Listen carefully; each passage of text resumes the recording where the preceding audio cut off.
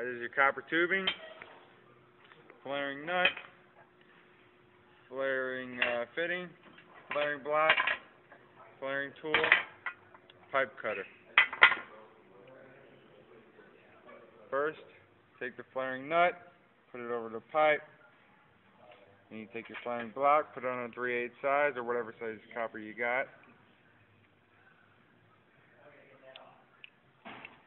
Make sure you got about 1/16 of the copper sticking out of the flaring block.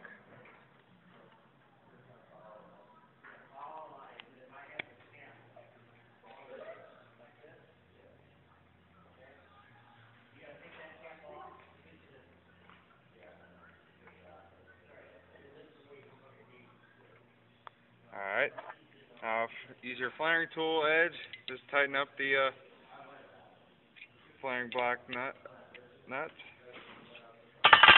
Alright, now take this, slide it over that, make sure you line it up dead center.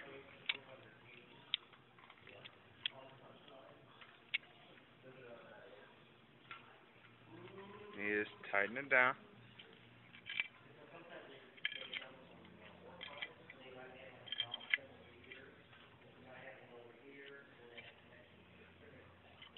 It'll stop you.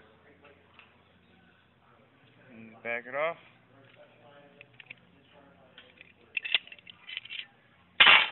And that.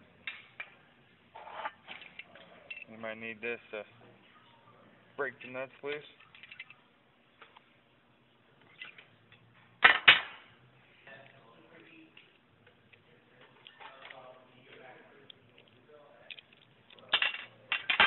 Alright, then you take your flaring nut, put it over the flare, take your flaring fitting, tighten it up, make sure it's really tight. Wouldn't be bad to get 2 channel locks, put a channel lock on the nut, put a channel lock on the flaring fitting, and tighten them up, and you're done.